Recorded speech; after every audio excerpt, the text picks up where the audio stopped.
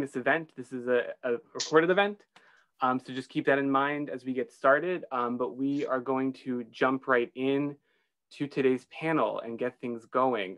We will be using the spotlight function, so different parts of this panel, different points of this panel, folks' faces may suddenly become much larger on your screen.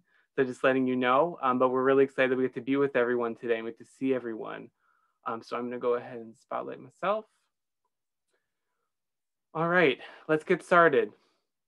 So hi everyone, and welcome to Navigating Blackness, the first panel in Unpacking WHA, a series on identity inclusion for Fulbright programs in the Western Hemisphere region, otherwise known as Fulbright WHA.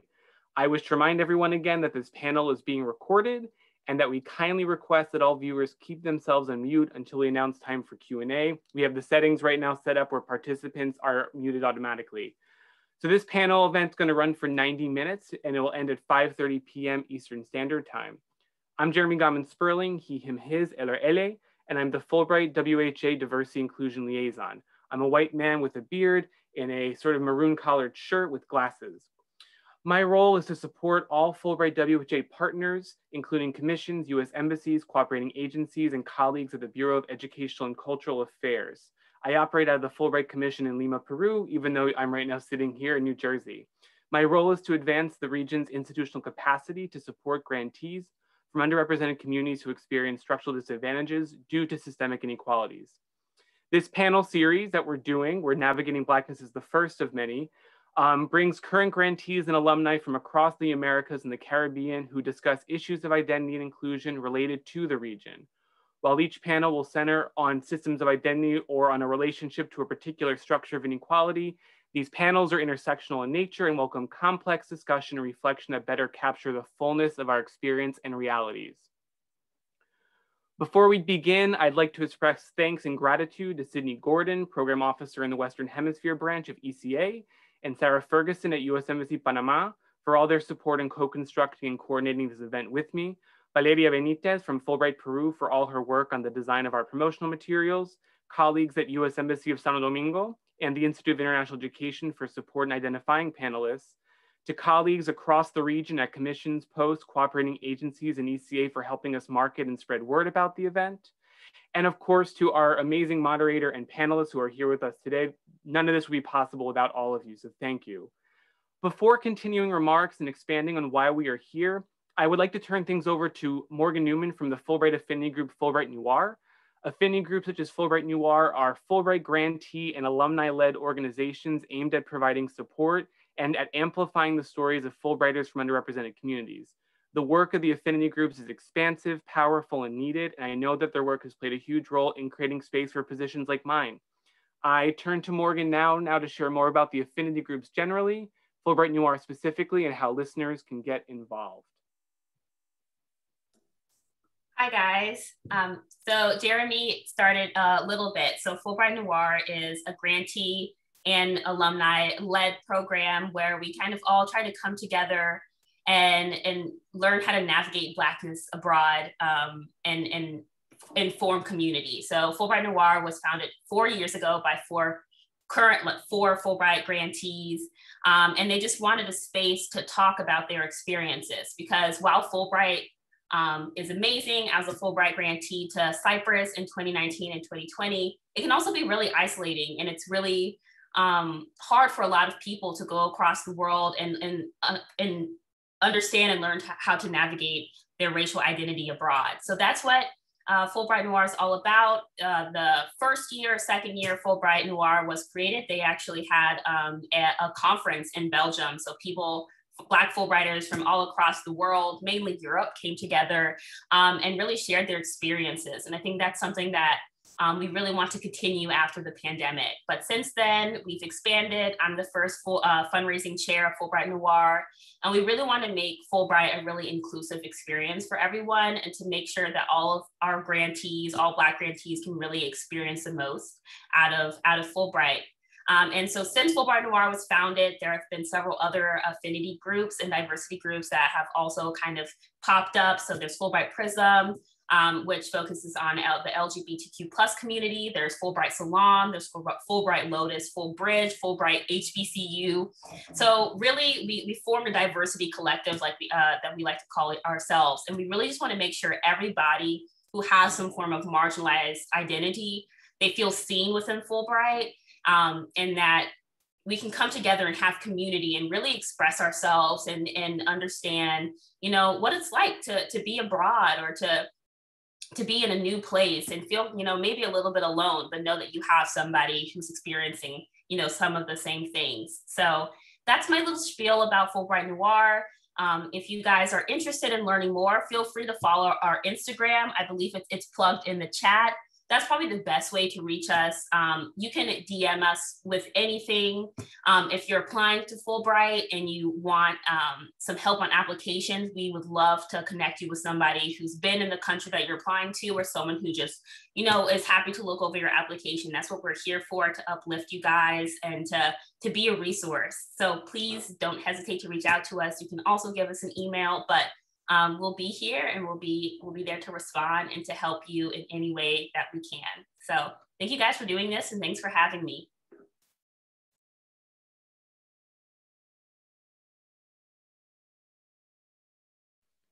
Let's just please show appreciations, whether in the chat or with reactions, to Morgan and to Fulbright Noir for everything they're doing and all the affinity groups. Also naming that one of our panelists, Cynthia Vasquez, was also featured on Fulbright Noir's Instagram in the past few days. So please, please, please check that out. And with that said, I'm going to continue now to sort of talk a little bit more about this panel. But before doing that, I also want to highlight that we are in the 75th anniversary year of Fulbright. So other events like this panel are happening all year throughout the world and with various organizations and partners. So please check out the page that I believe someone will be placing in the chat for the Fulbright 75th anniversary page with many events. All right, I want to get us to our panelists, so I'm going to run through some remarks now. So I want to turn our attention to today's panel, Navigating Blackness in the Western Hemisphere. What I want to say is this. I believe very much in the Fulbright goal of mutual understanding, the idea that intercultural learning can foster the type of relationships across borders needed to better heal our hurting world. With that said, mutual understanding, and something I also heard in Morgan's remarks, is that for it to be a true embodied experience in structural reality means that all of our stories must be told and heard, not just some. The reality is that Black and Afro-descendant folks from across the Western Hemisphere are still underrepresented in international exchange and education programs at large, and within Fulbright itself. Specifically to this region of the Western Hemisphere, the Americas and the Caribbean, the histories of colonialism and slavery that have shaped so much of the racial power structures and hierarchies still live with us, and continue to present barriers to Black and Afro-descendant communities, and often offer more privilege to white and often lighter skinned communities. This is not to obscure or ignore the amount of programming and initiatives started by commissions, POST, ECA, and cooperating agencies in the Fulbright program, or also to ignore the amount of advocacy and activism by entities and individuals like the affinity groups in working towards more inclusion over the 75 years of Fulbright existence. These have made undeniable and needed impacts and changes, and let's celebrate that work. But it is to say that there's still more work to be done. Today's panel, while in no way a panacea for these issues, is an opportunity to live out our value of mutual understanding, to present a platform to amplify deep and rich conversations and storytelling on navigating Black and Afro-descendant identity abroad. And as our panelists will discuss, this is also an opportunity to acknowledge that Blackness is not a monolith, to more fully grasp Black and Afro-descendant identity as a diverse abundance of experiences, knowledge, joy, culture, and ways of being in the world, further impacted and mediated by the other areas that make up who we are. Conversations such as this one can be deeply personal, and we must always remember that the personal is always political. In that vein, I ask us all as audience members to think about what brings us to this space in our heads and in our hearts. I imagine most of us are here because we either identify with the topics and themes, we want to learn more, and, or as in my case as a white man, trying to understand each day what it means to be a stronger ally in racial justice and change. What I want to say is that all of us have a stake and an accountability in shifting the needle on practices of inclusion in international education. And we need to ask ourselves, what does mutual understanding mean to us? As a white queer Jewish man, establishing mutual understanding means embracing my own vulnerability and compassion to see our deep connections, how our struggles are interconnected. I see how my queerness is linked to that of other communities, whether because of the similar yet different dynamics of oppression we experience, or in this case, in connection with other queer and trans Black folks across the Americas and the Caribbean. I at the same time recognize, especially during this month, Pride Month, the ways that historically white queer and trans stories have been uplifted over the critical work and histories of Black and Afrodescendant queer and trans people who have been at the forefront of struggles for equality. So I think about what my role as a white queer person can be in shifting those dynamics. So again, I ask us all to take a moment, reflect, and just ask ourselves, how can we build a world of mutual understanding where all of our stories are told and none must be fight to be heard? And what can we learn from the stories of our panelists and moderator today to support that work? So with those questions in mind, it is my absolute pleasure to introduce our moderator and panelists. I'm going to start with our moderator, Malaika Maribel Serrano, pronouns she, her, hers. Malaika is the VP for Diversity, Equity, Inclusion at Guild Education. Several of her previous roles include Head of Diversity, Equity, and Inclusion for World Strides, Faculty Program Director in the Dominican Republic and Colombia, recruiting BIPOC students for the U.S. Department of State's Critical Language Scholarship Program, Study Abroad Advisor at U of Tennessee, and Associate Director at NAFSA, Association of International Educators. She finds joy in volunteering with women's leadership groups and has received multiple awards, including a Fulbright Fellowship in Excellence in Diversity Inclusion from University of Maryland. Malaika also received her BA from University of Southern California, an MA from University of Maryland, a Diversity Inclusion Certificate from Cornell University, and is a DOC student at Università Cattolica del Sacro Cuore in Milan. Next, we're moving on to our panelists, where we have Cynthia Vasquez, pronouns she, her, or they. Cynthia is currently a student at New York University via the Fulbright program. She's from Peru. Cynthia is an industrial engineer specializing in strategy, scalability, and management of commercial projects. She identifies as an Afro-Amazonian queer person who is a community organizer, poet, and independent writer from Peru. As mentioned, she's currently pursuing a master's in Latin American and Caribbean studies focused in social justice and innovation at NYU. Her research and actions are focused on financial and spiritual liberation for historically underinvested communities, and her goal is to generate the foundations to eradicate generational financial disparities for underinvested and segregated communities in Peru. Welcome, bienvenidos, Cynthia. Next, we have Prisca Gales, who was on the US student program doing a study research to Argentina between 2017 to 2018. Prisca is assistant professor of sociology and gender, race, and identity studies at the University of Nevada, Reno, where she earned a PhD in Latin America studies with a doctoral portfolios in African and African diaspora studies and women's and gender studies from the University of Texas at Austin in 2020. Before joining the University of Nevada, she was the Gaius Charles Boland Dissertation Fellow in Africana Studies at Williams College from 2018 to 2020. She is also a former US Fulbright and Tinker Foundation Fellow. Her current research includes a 22-month ethnography of how emotions permeate the macro and micro politics of Argentina's Black movement. Her research is part of a broader goal of understanding the diverse ways that Blackness is politicized across the African diaspora and as a tool to demand racial justice in spaces of Black invisibility. Thank you so much for being here, Prisca.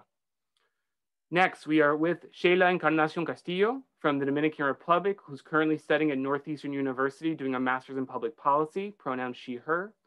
Sheila Encarnacion graduated summa cum laude with a Bachelor of Laws from Pontificia Universidad Católica Madre Maestra in 2015. In her youth, she volunteered with the movement of Dominican Haitian women, and this experience influenced her decision to work with human rights. After graduation, she joined the United Nations High Commission for Refugees, where she did advocacy work for the right to a nationality of Dominicans of Haitian descent and for the rights of asylum seekers and refugees in the Dominican Republic. Currently, Sheila is a legal interpreter and as a Fulbright grantee, she's pursuing a Master's of Public Policy at Northeastern in Boston. Welcome, Sheila.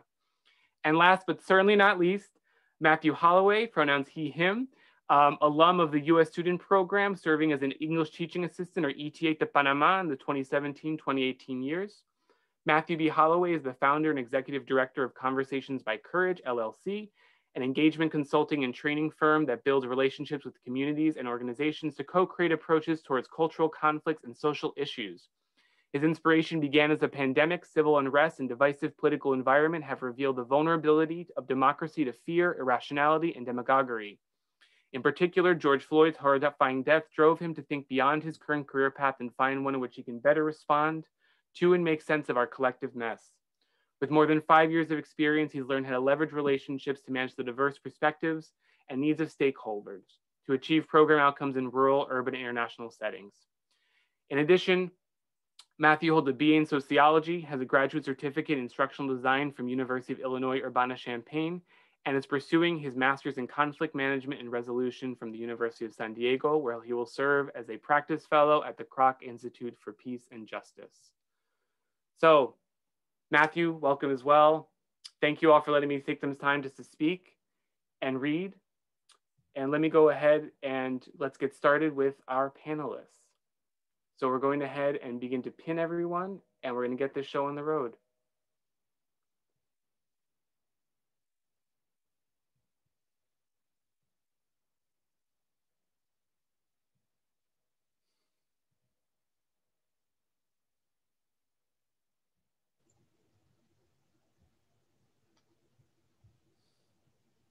Malika, the floor is yours. Thank you so much, friend. And hello, everyone. Good afternoon or good evening. I'm not sure where in the world you all are, but it's so great to be here. And I don't know about you, but I'm excited. I am so excited about this panel today.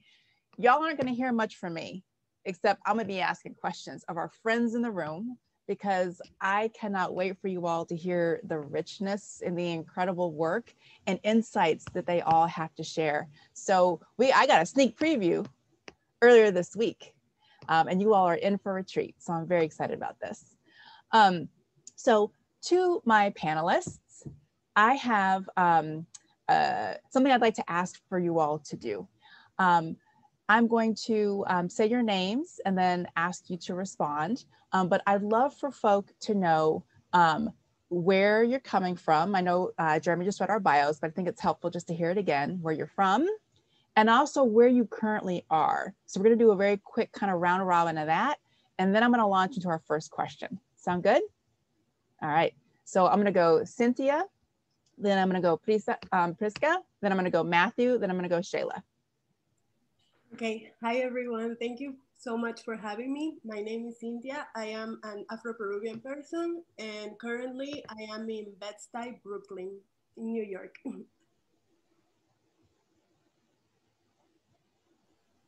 Thank you, Cynthia. Hi, everyone. My name is Priska Gales. I'm originally from Oakland, California, and I live in Reno, Nevada, but I'm currently visiting family in Tampa, Florida.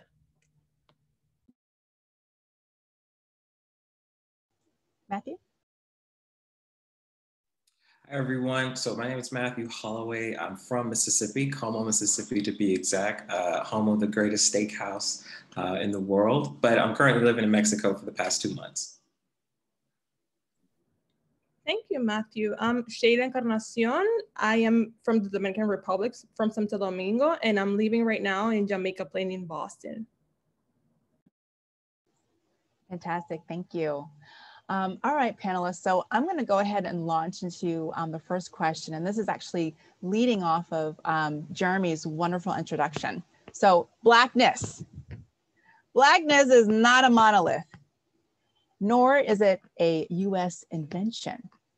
And so what I'd love to hear, maybe a minute or so from each one of you, is how you define or understand Blackness, and what language or languages do you use to express it?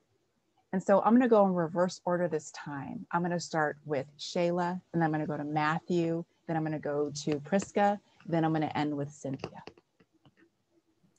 Thank you. That's such a good question. And to me, Blackness is an amalgam of experiences, of shared experiences with fellow Dominicans, in my particular case, with whom I have similar phenotype or ancestry, particularly with Black Dominicans, and who, as a result of these characteristics, these common characteristics, have been navigating existence in a particular way. And if I had to use a word to define my ethnic identity, I would say I'm an Afro-Dominican. I feel like that word encompasses the most elements that define my identity. This is a great question. I agree. I would say it can't be defined, and I think it's dangerous to define it, in part because it has infinite meaning. It's just, ask me in 20 years, I might give you a different definition, a different understanding. But I will say how I experience it currently is much of a spiritual force that really reminds me of the saying, what doesn't kill you makes you stronger. And I think it's the ability to kind of tap into what I call like the great beyond, where there is no definitions in language and it just becomes futile. And I think because particularly the Afro-American experience in the US, it's that intimate relationship with death and suffering that creates such a powerful channeling of creativity, joy, and fearlessness. And so for me, I think at its best, Blackness is this ability to tap into the non-physical to allow us to do things and experience things beyond our own comprehension and abilities. Whew. Preach on that one, like the antithesis. Feel that. Oh, Priska. Thank you so much, Shayla and Matthew. Can I cut and paste what you said and then add on to it? Absolutely. So I don't try to define Blackness because it is so heterogeneous, because it is so malleable even, right? If we think about Blackness as a socially constructed category, it's also always shaping and shaped by social forces. And so in terms of how I try to understand it, is through exactly what I do, that study and research that is the opposite of US, not only US centric, but I also try to decenter the largest voices. And so when I say I study Blackness in spaces of Black invisibility, what does it look like for Afro-Chilenos, for Afro-Argentinos, for Afro-Mexicanos to politicize their Blackness as they say, yes, I am Afro-Mexican, Afro-Argentine, and this is what that means.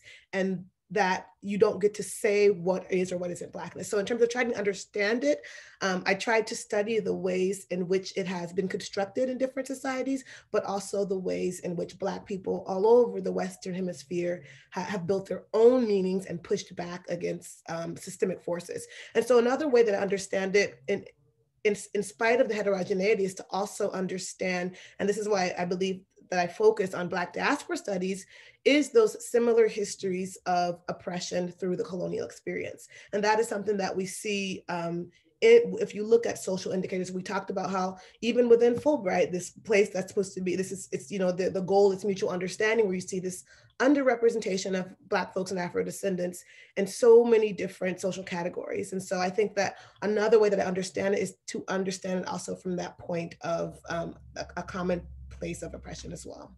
So I will leave it there. Thank you. Wow, thank you so much, everyone, for your amazing remarks. To me, Blackness is an identity that you're born with, and no matter like the shape or form that you are in, like African blood runs from within in each of every one of us. And that also means that Blackness is a legacy. It's a legacy of a culture filled with resilience, a legacy filled with spirituality. And Blackness is beauty, is excellence, is wealth, is resilience, like I said, and it's turning, especially in the Western Hemisphere, where it's so difficult for us to track our African ancestors because of the expulsion that their bodies suffered. Even so, we have created all of these, we have recreated everything that makes us unique, that makes us be together. And yeah, I'm just so proud of my legacy, and I'm so proud to be here with you all. Say that. Love it. Love it. Yes. Yes. Whew. All right, y'all. I told you it was a bit hot panel, friends in the room. Okay. So also leading into Jeremy's opening remarks, I want to hold space for the conversation around intersectionality. And I'm going to start with Priska, but I want to hold space in case our other panelists would like to chime in as well. But Priska, could you share with us the importance of intersectionality in discussing these issues around Blackness, and maybe more specifically looking at supporting Black and Afrodescendant Fulbrighters? Yes, thank you so much for that question. And so I think because my very existence, but also my teaching, my scholarship, my work is through an intersectional lens, I often like to start with saying what intersectionality is not. And that might seem like a very obvious thing, but I find that all the time you see intersectionality being defined in so many ways, or often it's just seen as, oh, it's when multiple social identities intersect. But if we honor the work and legacies of Black women who have come up with that term, I mean, even Kimberly Crenshaw says that, that term was the first to use that term, but that's from a long history of Black women's work. That it's not only about the intersection of social identities, but the cumulative ways that those identities can intersect and result in someone's oppression, right? That looks different in different ways depending on those intersections.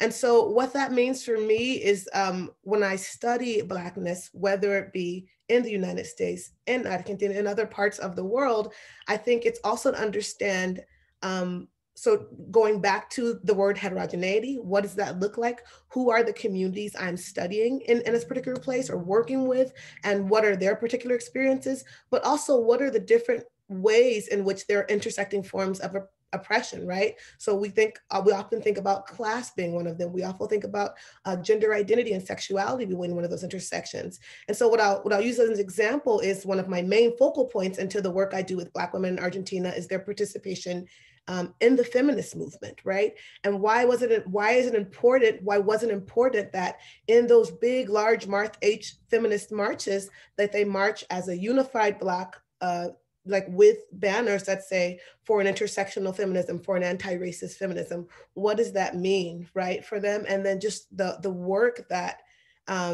for so many years that Black and trans activists has contributed to the feminist movement. And now in Argentina, you see the LGBTQI movement really emerging in the feminist movement in Argentina, and not so much Black women's activism, but these parts of always, they didn't just emerge in the 20th century. Now that we have forms they have more forms to share their words through social media, right?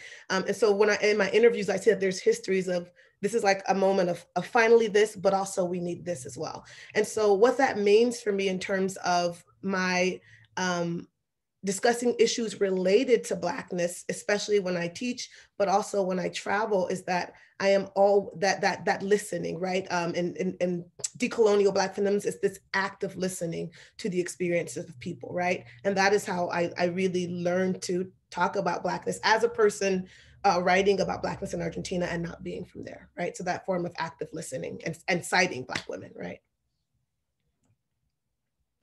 Thank you so much. I appreciate that. And kind of ending on that note of that active listening. And I don't know if you can see up on my screen, but I see a lot of folk who are actively engaging in that. Want to hold space for our other panelists to see if there's anyone else who'd like to make a comment, maybe a quick comment around intersectionality before I kind of segue into a different topic, which is looking at more the grant preparation.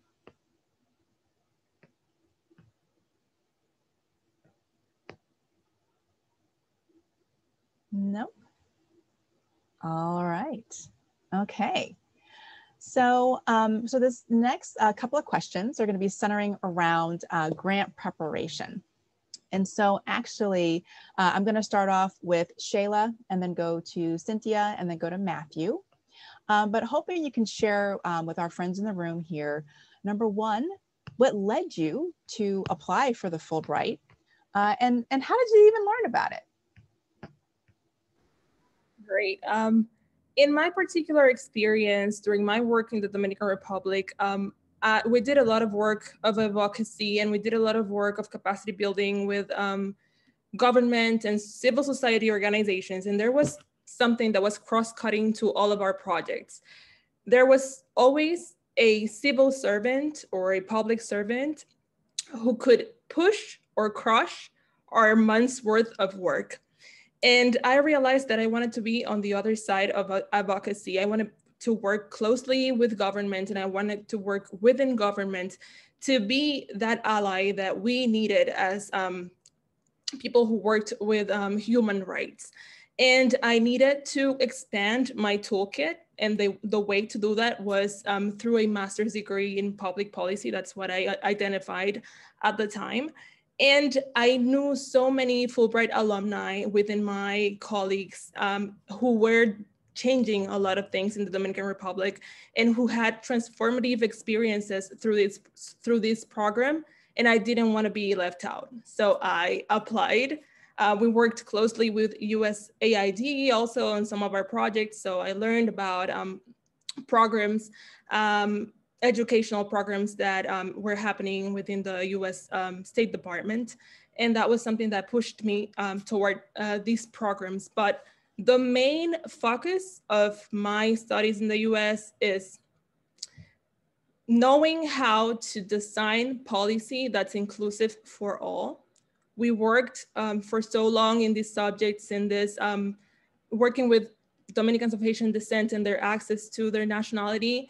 And we need people from the inside who are thinking about policy in an inclusive way. And I wanted to be that person and that ally, and that's why I'm here.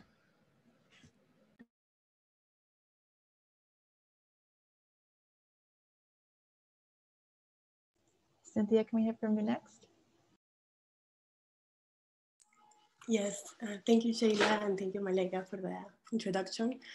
Well, in my case, as Jeremy said, I'm an industrial engineer, but at the same time, I'm a community organizer and activist in my country for Afro-Peruvian women and for queer communities as well. I'm also a first generation student, so meaning that I'm the first person in my family to go to college. So I was living like two parallel lives, like one developing my career as an engineer in the corporate world, where I quickly escalated, being the lead strategist for tech and retail companies nationwide. And at the same time, I was doing my thing with my communities, organizing and just preserving our joy and trying to heal as a community. My job was all about finding impact, meaning like, in this case, profit or sustainable impact for companies. So the more that companies requested more things from me or gave me more props or like, yes, you're doing amazing, I was thinking about the impact that I was having. And I had more impact in my communities by doing like the organizing that I could do for free, that going to working in those corporations that were great, but that were still missing a lot of way into what was truly in equity and inclusion. So I organized with a group of Afro-Peruvian women where we had a school that was independent just for us to talk about how we felt and learn things that in school they don't teach you. And through Black organizations is that I understood what Fulbright was, because also something that we need to understand is that information is power. And especially first generation students, we don't have access, a lot of access, like we don't have a blueprint. No one tells us that these things exist. And still we are the best, the first one in our classes, because Black, like excellence, right? We have to try 4 times, 5 times harder than anyone else. So I found out about Fulbright like that, and I found out about like 3 days before the application was closing, and I applied. And luckily, there was a new director that was a feminist person that understood intersectionality. And so she, and well, everyone gave me the opportunity to be here. And I decided that I know that structural problems need structural solutions. So even if I'm a science person and an engineer, I wanted to study social sciences to be able to understand more the economic and social situations of Latin America in my country, to be able to actually create tech projects that will have sustainable social and political economic impact from a like wider perspective. So yeah, that's how I found out about Fulbright. Thank you.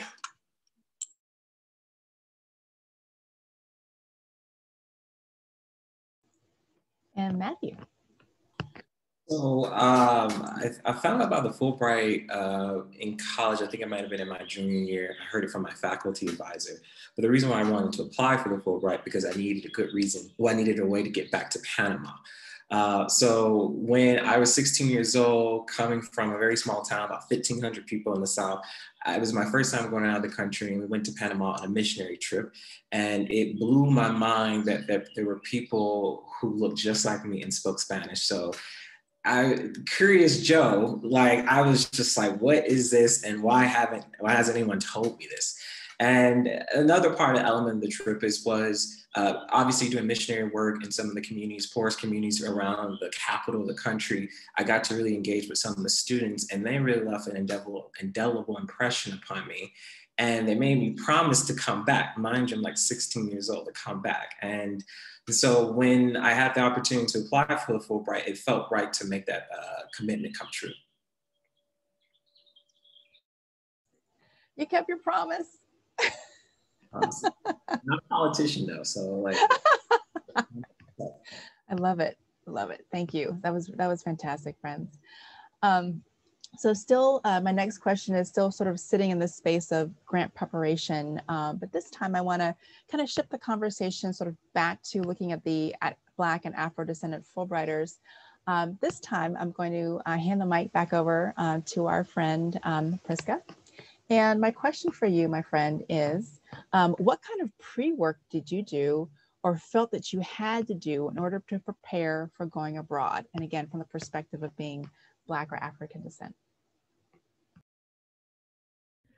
Yes. So the pre-work that I did, it's interesting because I even feel like the pre-work that I did to go abroad as a Black person is part of the ongoing work that I do every time I go back to Argentina. And so what do I mean by that? And so before, I think this is a part of most Fulbright US student programs, as you talk about, you've had to have either been to the country or had some connection. And so it's part of the grant, there's this question on talking about your previous experience in the country that you plan to study in. And so I think for my previous experience, I learned so much about what I would need to do to prepare to go there as a Black person. And so when I talk about pre-work for me, what that looks like is there's practical pre-work, which I'll talk about in a minute. But one of the most important things for me is the spiritual pre-work that I do before going and while I'm there. And so we've already talked about how not only how Blackness is expressed in different places of difference, but also how you are read in other places. Although in similar ways, sometimes they manifest in ways that are different. And so what do I mean by that? It means that although I've been made on countless points aware of the fact that I'm Black in the United States, the ways that happened in Argentina are very different. And so I think one of the first things that happened, this is well before I applied for the Fulbright. It was 2012. I was in Argentina doing a 6-week or 8-week study abroad program in human rights. And I did this internship in La Plata with this wonderful, with the Museo Arzarini and the University of La Plata, where we studied the African roots of the tango.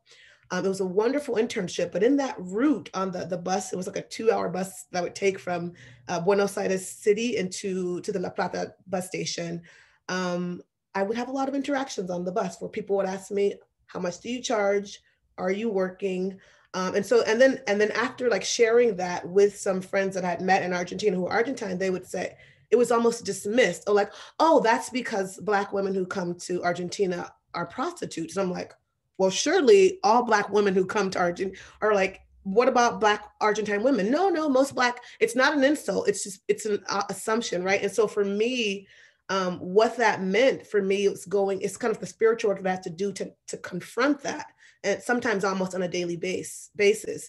And then going forward, in later years, in 2013 and 14, when I worked as a study abroad advisor, what that meant is helping Black students deal with that and navigate that.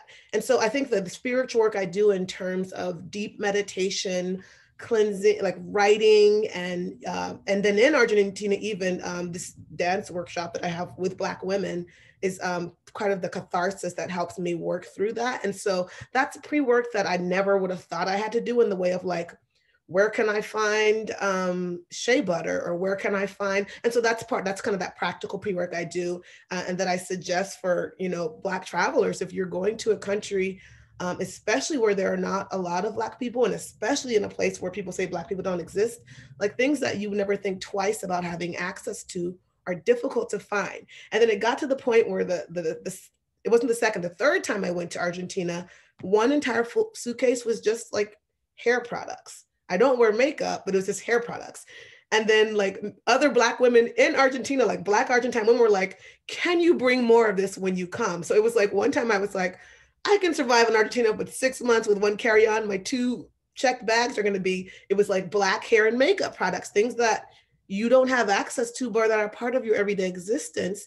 And without them, you can start to be troubled on the inside. So I think my pre-work is always and necessarily spiritual, but also practical, and like, what can I do just to survive as me? And then there's a whole lot of work that goes into like finding Black community there, right? And what does that look like for me? For me, it's, you know, I work with Black folks in Argentina in a social movement, but for students who are coming, if I'm working as a study abroad advisor, it might mean just linking them up with, there's a group called BAs and BA, Black Americans in Buenos Aires, or something like that. I'm so happy that there's the Fulbright Noir, right? Linking them up with things like that. And so there's a lot of work that goes into it.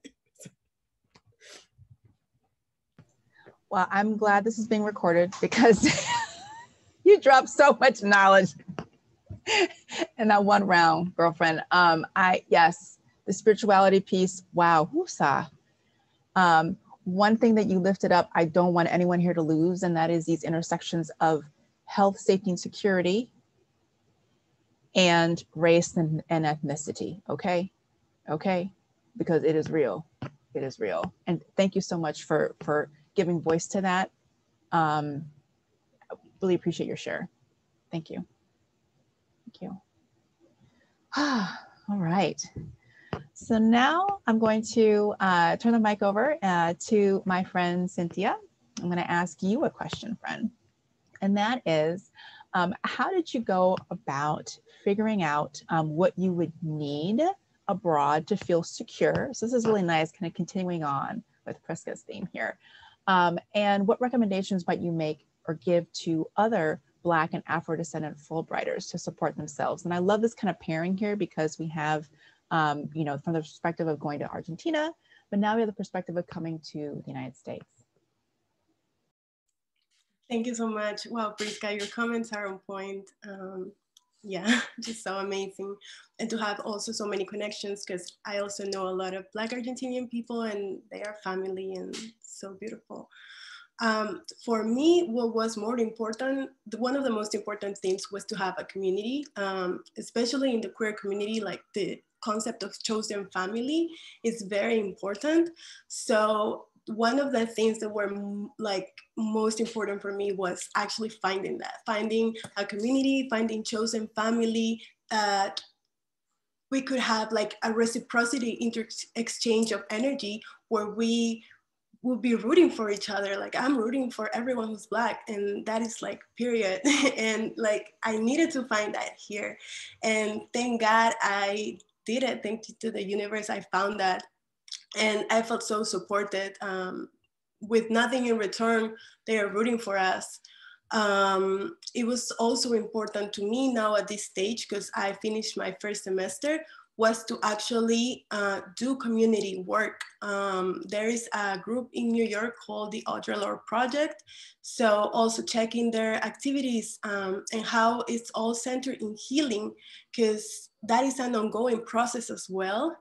And so that's why I agree so much with the spirituality that Priska was talking about, and with the grounding on who we are, and like not submitting ourselves to like imposter syndrome or things like that when we think that we're not enough. Yes, we're enough. Because not believing in ourselves is not believing in our ancestors. And we know that they're always here with us, and they've been so much, they've done so much. So I think those things would be most important to me.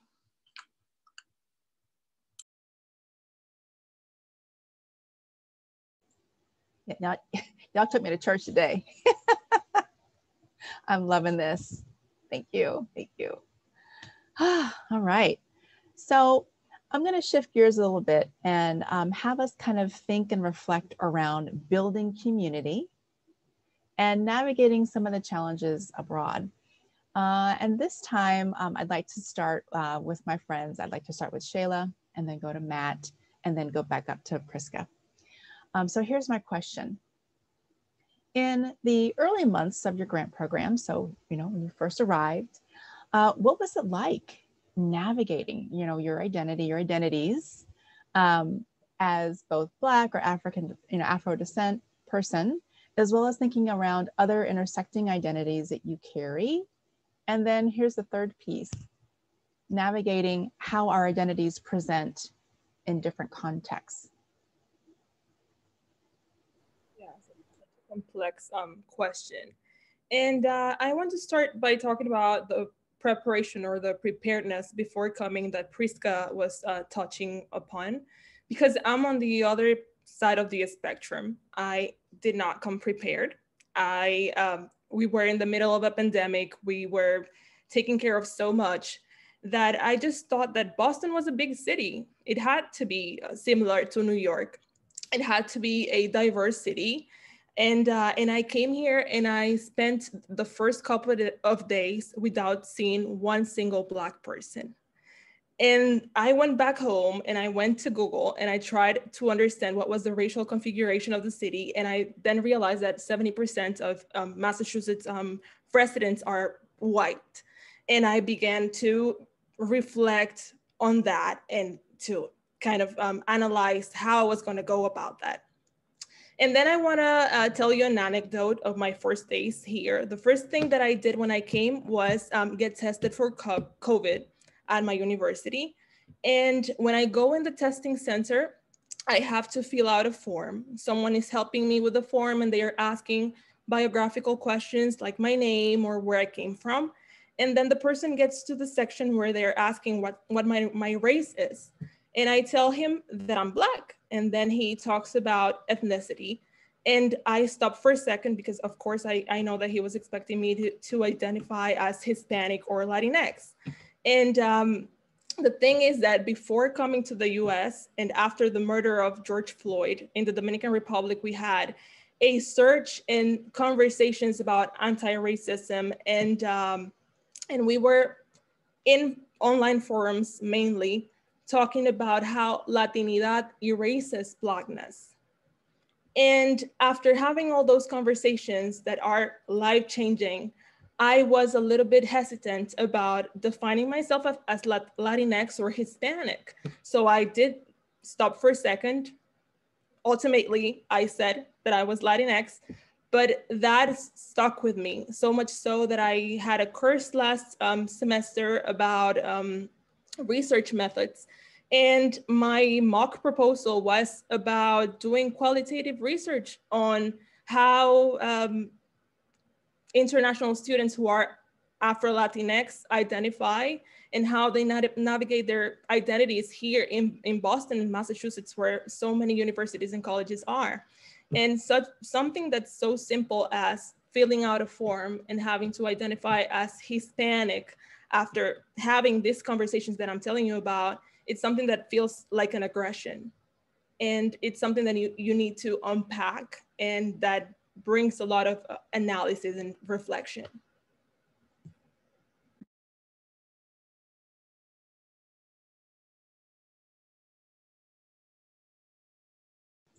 Thank you. Matthew.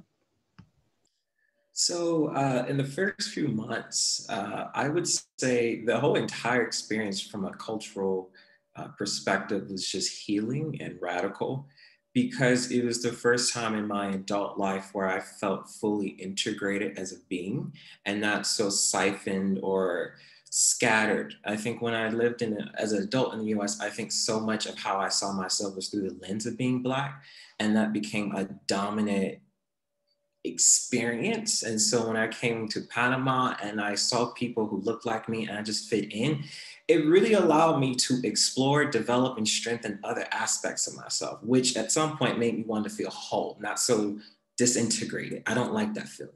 And so I think that started the seeds of learning how to just belong to myself. So before I'm Black, before I'm a male, American, Southern, before I'm any label, I just am. Like, and ultimately, I like to live in that am space so I can be malleable and flexible to my own definition. And so what I would later come to know that no group, no place, no community, no way of thinking could truly fully encapsulate me. And that was fun and scary because that means you don't really belong anywhere. But then most importantly, you can be anywhere because as long as you're home to yourself and you belong to yourself, you can come anywhere and you can stay true. And so I recognize just like as I grow, my definitions and my understandings of myself change. And I became okay with being misunderstood as long as I could clearly articulate me to myself. And I think that was really radically powerful for me. And I didn't anticipate that. And so when I came back to the States, I mean, I was fully liberated. I was not trying to be anybody's anything. I was just trying to be Matthew. And that means I upset some Black people. I upset some white people. I upset some other people. I upset everybody because I was just okay with just exploring what it was like to just be me. And to think about just my mother and her generation, I think the most radical thing I could do is to experience this being that I've been given in this lifetime and do that at all costs. So that's me.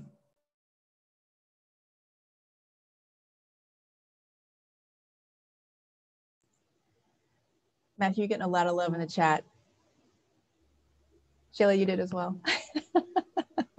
Here too, that was beautiful.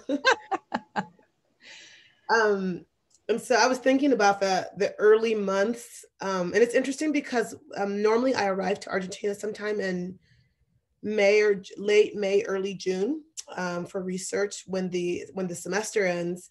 And what that means is like right away it's going to work because we in Argentina and Buenos Aires in the city, they've actually ratified the July 25th as the International Day for Black women and Afrodescendants. And so there's a celebration, but also kind of a learning that happens. So there's a lot of planning that happens around there. There's the Jornadas Federales of the Black communities, like a 3-day conference that's hosted in various points throughout the country each year. It changes. And then there is the National Women's Encounter, which is this 32, 35 almost year old national women's meeting where women from all over the country gather in a different place to talk about women's issues. And so for a long, long time, Black women had been mobilizing to be included in the agenda. So just asking for a workshop on Black women's issues. And the first time that happened, it was 30 years after the meeting started, was in 2016 in Rosario, Argentina. And so in 2007, when I was in for kind of the first months of my Fulbright, when I was in there was the second time that Black women would hold this workshop. And so part of the reason why Black women have been asking for so long for that workshop is to talk about feminism in an intersectional way.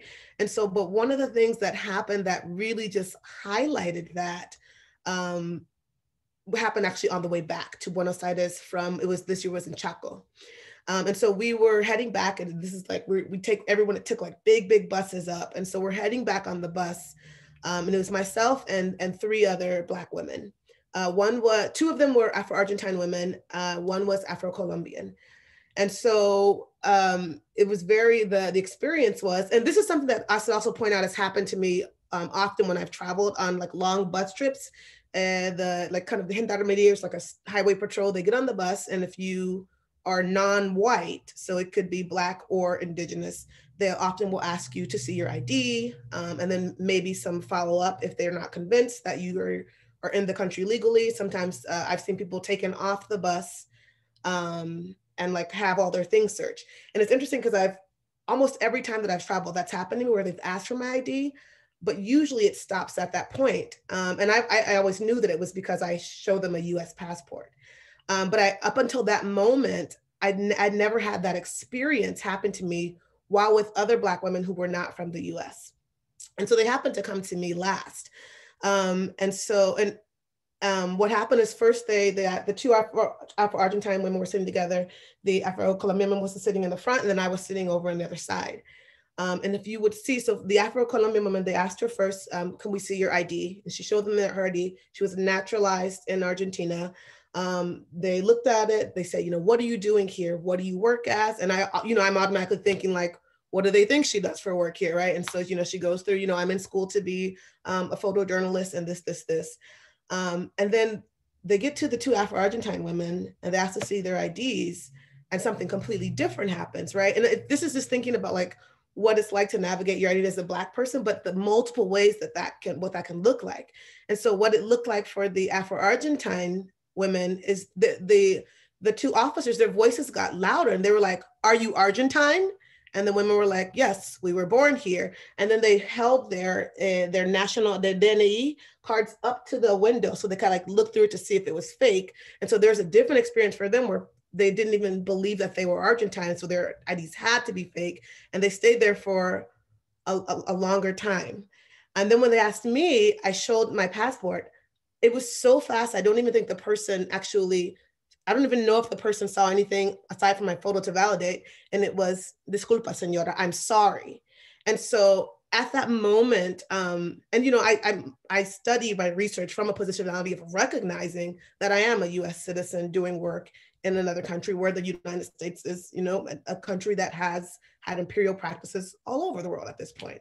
And so, but to have that experience viscerally of what that results in, about how us four as Black women who had just came from this big conference is talking about how we have similar experiences in that moment based on our different nationalities, had very different experiences. And so what that meant for me, it was in those first few months of the fellowship that I became more aware of what that means and what it can result in, and the embodied experience that you could have for someone to ask you for your ID and say, "I'm sorry for bothering you," and to say, "I don't believe you are who you say you are," right? And so for me, I think it just heightened my sense of awareness of how intersectional the work that I do needs to be, even as a researcher. And so. Say that. All of a sudden, you just transport me back to Caracas when, and I saw in the chat, where are you from? And then you show your blue, and all of a sudden, "Ay, disculpa, the señora piece." Oh, okay. No, ma'am. Okay, now I'm about to take these off.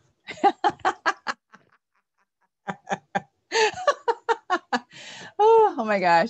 I'm gonna ask actually Matthew, one additional question around building community before we kind of move into our last section here. And then friends in the room, audience, we are holding space for y'all to ask questions.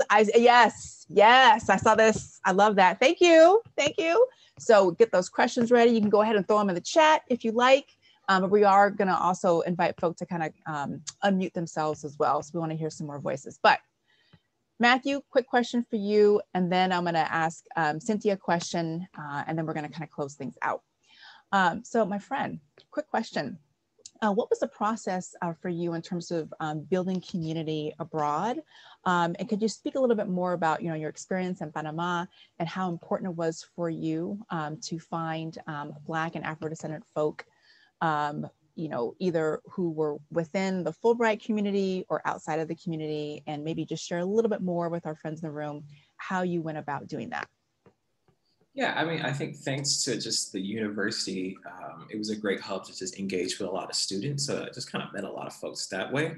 But I was more intentional about connecting with the Afro-Antillian group in Panama, which has a huge presence there. And they have a society which I partnered with and learned a lot about Black life in Panama through their lenses, and have the opportunity to go to really beautiful places in Panama, like Colón, which is a beautiful sort of Afro-Panamanian hub of culture and activity.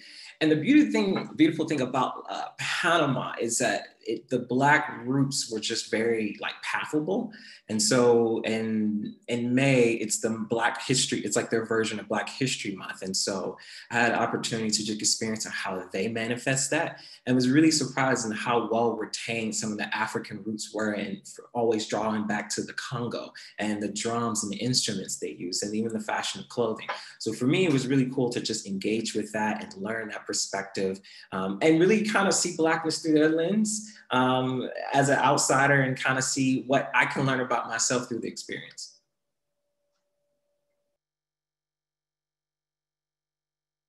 That's beautiful. Thank you, Matthew. Thank you. So now, friends, we are at the top of the hour, which means that the remaining 29 minutes together is going to fly by. And again, we're going to hold space for our audience who are here today to ask some great questions. And they're already kind of piling in the chat. But Cynthia, I want to turn it back to you. I'm feeling energy in the room. It's nation time. It's, you know, we activation time. So as our resident activist and organizer, I mean, we all are activists, right? But this question, my friend, is specifically for you.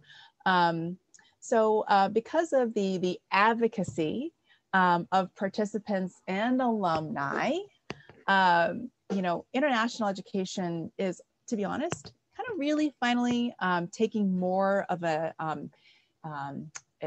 intentional approach in building an inclusive future in our programs. And my question for you, what does an inclusive future in international education look like to you? So I will start that question with Cynthia, but again, panelists, hold space if anyone else would like to kind of chime into that. Thank you, Malaika. Well, to me, it looks like an accountable space where we understand that we cannot ensure safe spaces for everyone because we do not experience everything that others do, but where we can take immediate action to create that. It looks like a place where radical tenderness and vulnerability is a synonym of courage and strength. It's a place where people can tell their own stories in first person. And it's a place where the canons of what is supposed to be knowledgeable is destroyed. I was just talking with a friend yesterday, and I like astrology. So she was talking about how astrology was not science. But as a science person who also believes in decolonial knowledge, this is just an anecdote, but the scientific method that was created by a white man divided what science was and wasn't, right? So African ancestry, spirituality, the way of healing, astrological knowledge that has been studied by African people, by indigenous people, was relegated to be not science because it couldn't fulfill those 5 steps that was stipulated by a white person. So it also looks like a place where we see who writes what we are reading, and we don't just believe them because the academia tells us to, but we understand what are their motives for saying this, in which place they're talking, right? And are they even talking, like for me, in their mother tongue? And if they're not, what does that mean? Like, what are the roadblocks that gives you? So yeah, and just a space where everyone can be there, because I don't think we need representation. I think we just need to be there. So yeah, that's how it looks to me. Fantastic, thank you for that. And again, panelists wanted to hold space to see if anyone else would like to kind of chime in before we gently segue over and to our audience. Yeah, I would like to say something. I think in terms of what entities like the Fulbright and other international education groups can do, especially working with sort of diverse communities, I think really preparing them for the possibility of things going well, rather than always overemphasizing the fears and threats as it relates to being Black in the world. And what I mean by that, and it comes from a very good place, let me state that. However, I think there's a side effect to that messaging. And I think we've all, in the time of COVID, have learned that we have to be careful about what messaging we take in and how much of it we take in before we just see the world that way. And I think it really creates an internalized fear that I think a lot of Black travelers have about, oh, I won't go. I'm afraid to go because I have this internalized fear that I won't be accepted or something so racially crazy will happen to me. Without contextualizing, at least in the Afro-American experience, you live in the United States of America, a country with a deeply terrible racial history. So you're not you have an experience of what it's like to live in a country that is extremely racialized. And so it's perspective and recognizing that you already have, and your ancestors have already formulated, tested survival kits to cope when there are threats, to cope when you are in uncomfortable situations. And I wish that groups really work with folks on helping them develop those coping skills to manage and to navigate, and recognizing, hey, we already have survival kits. We know how to live and thrive in these spaces, even in the midst of oppression. And so don't think that the outside world will just reject you inherently, because what you may find, in my experience, you may feel much safer elsewhere outside of the country than you do in your own homeland. That's the radical possibility. I'm in Mexico now because I wanted to leave the United States because I got tired of it, you know? And so I think it's that perspective of selling to people, hey, your whole conception of who you think you are and what safety and security might feel like and look like might be radically different once you experience a different culture. And so that's the beauty of international education. And I think not trying to overemphasize the fears and threats, which are so hyper present in the United States. Keep that in mind. It's contextual, but that's something I would love for groups to really think about, is how can we remind folks that they have survival kits and make sure that they can navigate these waters like their ancestors have always had. So thank you.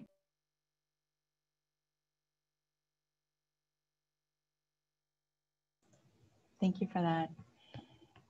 Anyone else like to go before I turn it back over to Jeremy? I see lots of questions are popping up in the chat. No? Okay. Jeremy, I think back to you. Unmute, the magic words of Zoom.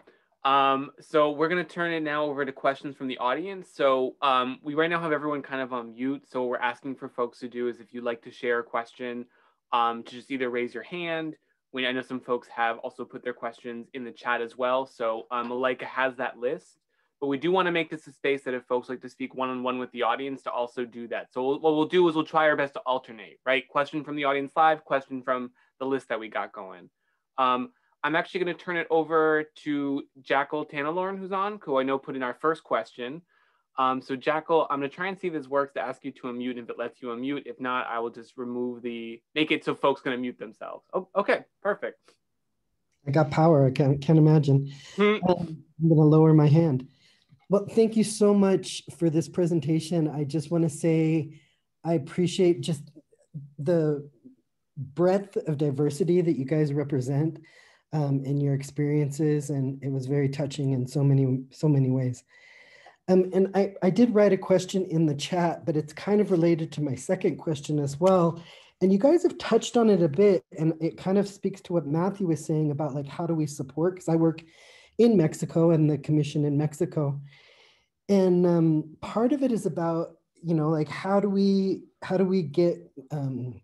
help people of color, African Americans, especially, or African descendants, navigate Blackness in country, right? So it's like, one of the things Prissa said was that, you know, like, oh, it's not insulting, it's just an assumption that a Black woman is a prostitute.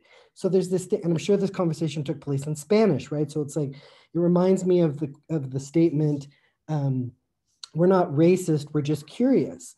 Right, so it's like, okay, well, what does that mean to the Black body? Like, how does that sit on the Black body in country? And then the other thing, and this also goes for the people who are the Dominican and Peruvian, it's like, what is Blackness, how does Blackness sit in country on you guys? Like, so like, what does it mean if we send a grantee to Peru, or like, how is that navigated? And then the second part of that would be the identity piece, that it's like you show your blue passport and all of a sudden you're American, not necessarily Black, although before that blue passport you are. And so, or like on the other side, if you go into the United States, like all of a sudden you're like African American and you're no longer Latina or Latina X. And I think that Sheila talked a little bit about this, but there's these intersections of like travel and like how the different Blacknesses play out in country. And that's kind of my question around language and that.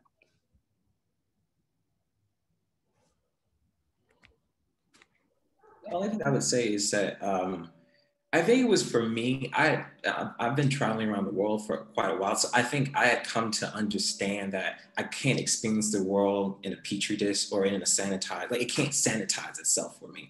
So like, I kind of like accepted that that's an element of the growing and learning experience, is that like anywhere, if I move to Boston, if I move to Seattle, there's an element of life that will just inevitably occur. And for me, it's again, going back to, do I have the self-care system? Do I have the coping system? Do I have a survival kit that helps me process, navigate, understand, digest, remove, secure myself as best as humanly possible?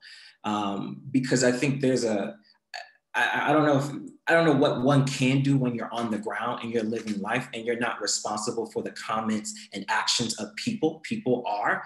And so I don't think it's fair to internalize that onto a country or to a culture and just write them off because one or two instances you encounter someone who discriminates against you. And so I think that's just, it's a part of the learning experience of living in an intercultural world where at any given moment, there's going to be some mishaps, some misunderstandings, and perhaps even discrimination. And that's not to say we shouldn't still build infrastructure, but there's an element of just, it's a part of the experience that might happen. Thank you for that very, very thought-provoking a couple of questions packed in. That was good. I do see we have another hand raised. Ronnie, do you want to unmute yourself? Yes, hello everyone. I want to give a big thank you to all the panelists and also the moderator. It has been amazing so far just listening to everyone and your stories. And I wanted to ask you all a question about cultural exchange. So a few years ago, I visited Guyana for a missionary trip, and automatically we were serving at an orphanage, and we had arrived. I noticed that everyone ran over to the kids and they were automatically taking selfies, but no one was talking to the staff in the community or introducing themselves. And I said, this is very interesting. And some of these people have been volunteering for years. So I went over and I introduced myself, and I just got to talk to them and hear their stories. And they were of the Black community as well. And it was amazing and very empowering just to listen to them. They talked about their ancestors and growing up. They told me different things about the rainforest, the jaguars, and the Amazon rainforest. And I was astonished at all these different details. And after they were finished sharing this, they said, no one has ever asked us this in all the years that people have visited us and served in Guyana.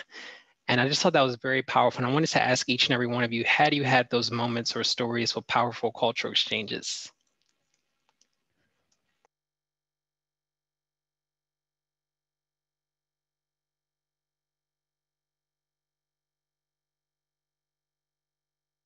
I mean, I can go if everyone else is thinking. What comes to mind is when I went to Cuba, and I just loved it. Just loved it. Loved the experience. Loved the people. There was something about the energy of just seeing people out in the streets all times of day. And I felt extremely, extremely safe there. And I had a beautiful exchange with some Afro-Cubans, and they schooled me so much on how rich their African roots were and the things they knew, the languages they could recall. I mean, it was so beautiful to just exchange across cultural lines with someone who was from a different culture in the context of Cuba, given that relationship we have, relationship the US has with Cuba. It was beautiful. It was so, so beautiful. I just loved it. So for me, it was just feeling so at home and feeling so welcome and embraced, which I think has been my dominant experience in Latin America, is just the love and the warmth, which feels like my Southern roots in Mississippi. So, yeah. I'll share, yes. And I really want to share because, right, we have someone in the audience whose family for me has been a wonderful place of cultural exchange in Argentina. So Flor Gomez, but her family has invited me into their home, and they sometimes do these like, well, I think they always do them, but sometimes I go to these big Sunday dinners. And they will teach me the different like Cape Verde. They oh man, the cachupa they make, and now I'm salivating. But I'll very poorly dance souk, and just that experience and that sharing of not only part of their Cape Verdean ancestry, but also their Argentinianity, I guess, the way that they come together to create these people who are very proud of both those things, right? And so I always talk about, the people say like, oh, do you like Argentina? And I say, I have a love-hate relationship. And I think that's also specific to what I study, right? And then to also comment on is it Jackal's question? And so I think it's really important that the question that you raised. And so, and I do want to reiterate that the way I talk about those experiences in my research is not always the way that I approach them in conversations with everyday people I meet on the street. We don't really have the time to do it here, but Jackal, I have a piece in a paper that just came out last year in Ethnic and Racial Studies, and there's a whole section on curiosity as a form of racialization. And I kind of delve into that a little bit. And that actually, the notion of curiosity as a form of racialization didn't come from my experiences, but the same thing about the touching the hair happens in Argentina all the time.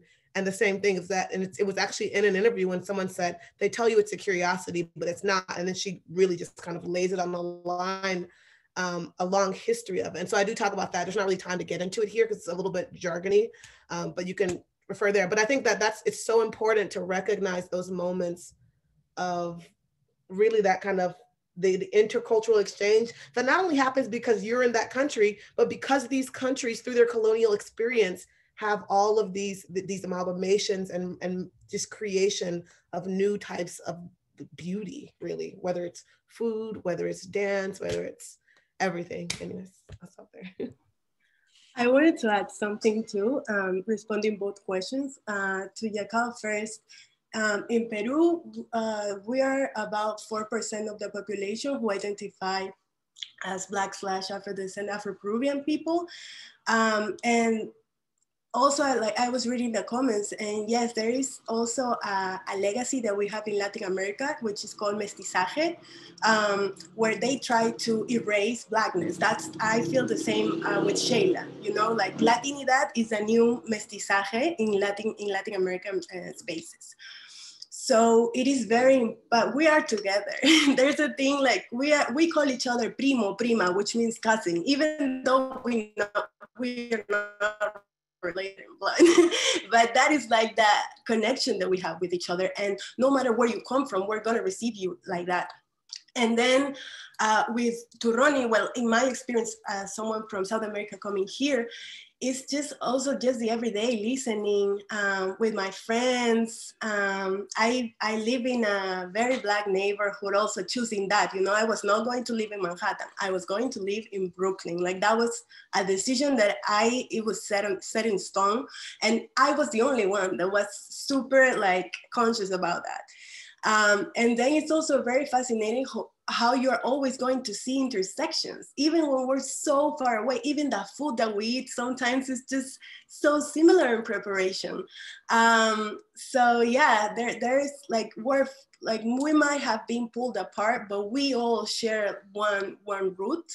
And yeah, and we're gonna find each other and we're gonna root for each other, just as I said it before. I wanted to add to, and I want to refer first to Roni's question about humanitarian work in Latin America and the Caribbean.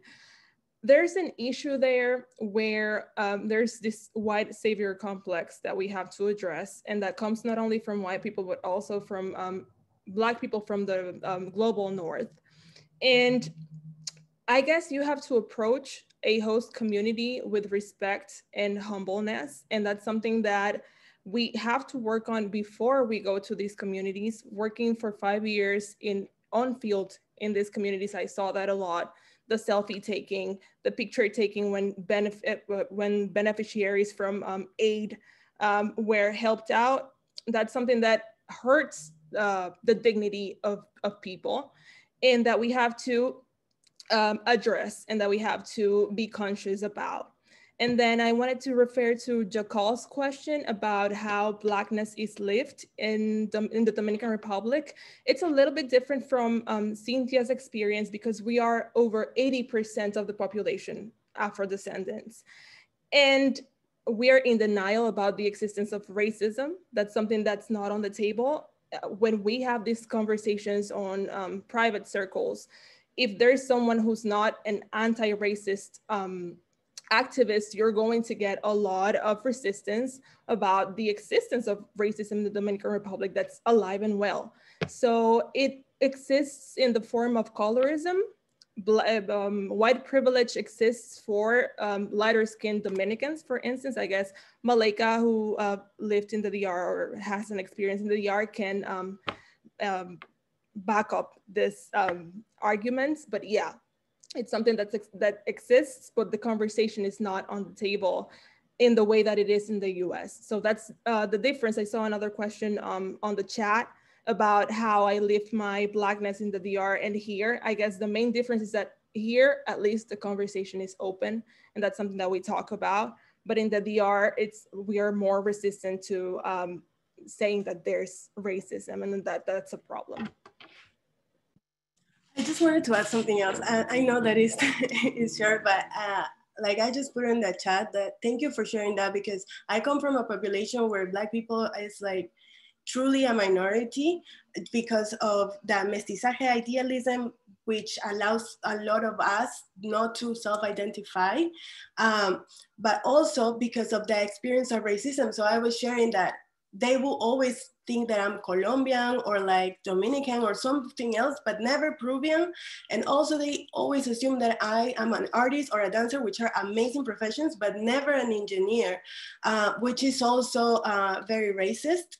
And answering a question that was in the chat, and which was the difference between Blackness here that I've experienced and between in Peru, on a positive note, is that here, like the representation and the uplifting, like I learned about Black Renaissance and so many things that just like fire my soul in such beautiful ways, like talking about like building wealth, especially because I am in the field of financial liberation. It's like building wealth, like investing in the stock market, like just different things, like how do we diversify our investments? How do we create generational wealth? Because the revolution needs to be funded and we already have too much against us to like not, we are in a capitalist world, so we are doing the best we can.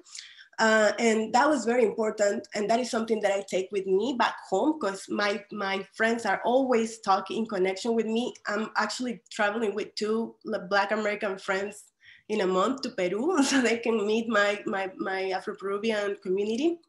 And it's that here I have seen so much uplifting of what Blackness is, like excellence, wealth, beauty, cleverness, that is so different from our conversations there where we're still like talking about all the oppressions. And we need to understand that there's power in what we say. There's power in how we talk about ourselves or stories. And yes, it's important to address that, but it's also important to address and build a different kind of monologue, not for others, not just to explaining to white people what that means, but talking to us, which also goes to Matthew's I am way and the liberation that means that, yeah.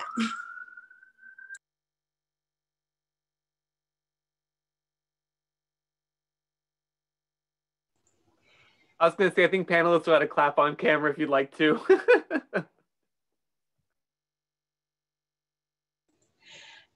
Jeremy, actually, I'm noticing the time. Did want to make sure that we turned it back over to you and our friends at ECA. But since I do have the mic for a hot second longer, I want to extend a sincere, huge, tremendous gratitude to our incredible panelists. Thank you all so much. This was amazing. Now you can hear my clap. Jeremy. And also, I just want to say something too, for anybody who's like a prospective, sort of looking to join the Fulbright anyway, I'll put my email in the chat. Feel free to reach out to me and connect more about sort of just my experience, what to expect. But ultimately, for those who are looking to go, just go in with no expectation, bring your survivor kit and trust yourself, and you should be fine.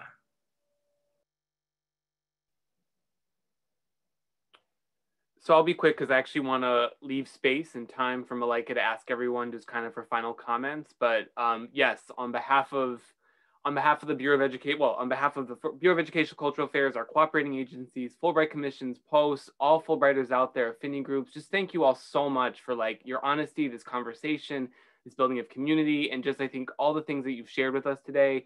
I've just seen so much affirmation and I feel like joy and excitement and also sharing of vulnerable experiences in the chat. And I feel like that's really what you all have created. So if you are willing to leave emails or contact info, please do so in the chat.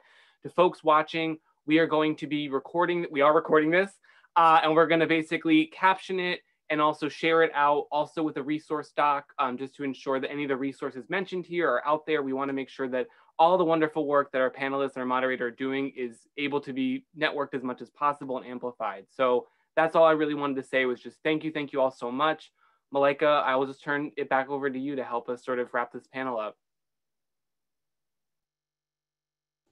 All right, friend. And I'm going to ask my friends, I'm going to ask Shayla, I'm going to ask Priska, I'm going to ask Matthew, and then I'm going to ask Cynthia just to say, you know, maybe one kind of closing thought, and then we'll close out.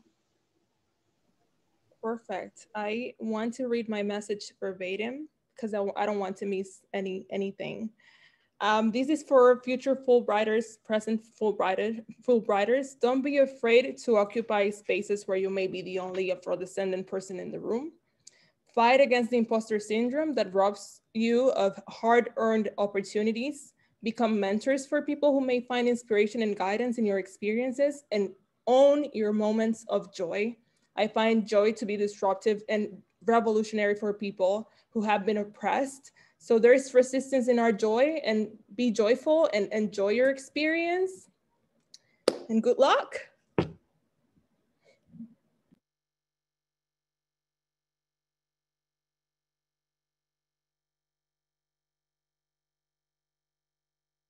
Well, I can go.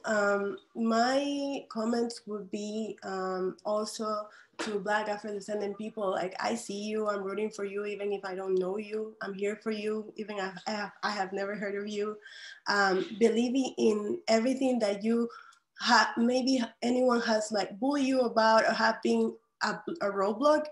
It is not. Like, and Fulbright was my first time actually saying, I'm queer, I have done this, like actually first time intersecting my engineer career as an organization, as an organizing community organizer, and they gave it to me. So if I would have written what I thought they wanted me to do it, maybe I wouldn't be here, but I didn't. I just listened and I shared, this is my entire me. If you like it, great. And if you don't, I love myself and my family loves me, my ancestors love me.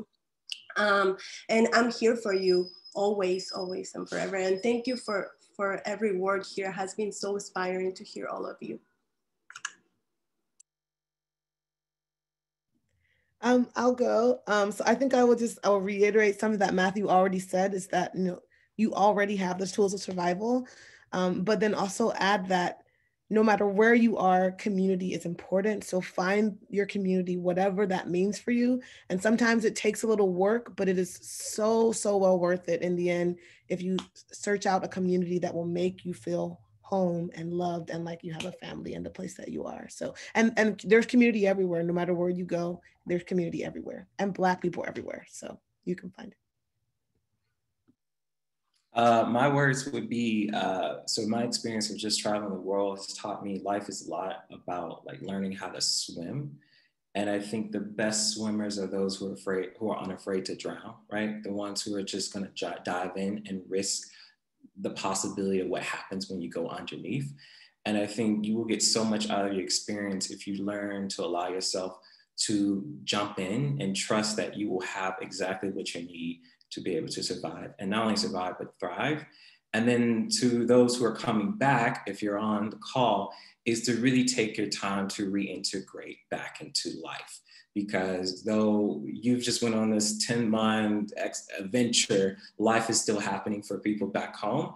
And so it's going to take some while to reestablish those connections, to get familiar with what didn't feel like it would never not be familiar. So give yourself some time to just process your experience, journal, write, document, because that's an important aspect of learning how to define yourself. It's just writing yourself out. And then most importantly is be radical in whatever that looks like for you, and don't let anyone define you for yourself. That's the most beautiful thing. Thank you.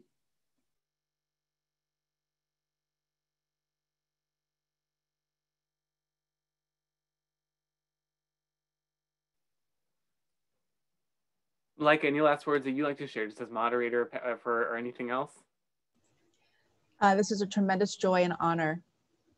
Thank you. Ashe. All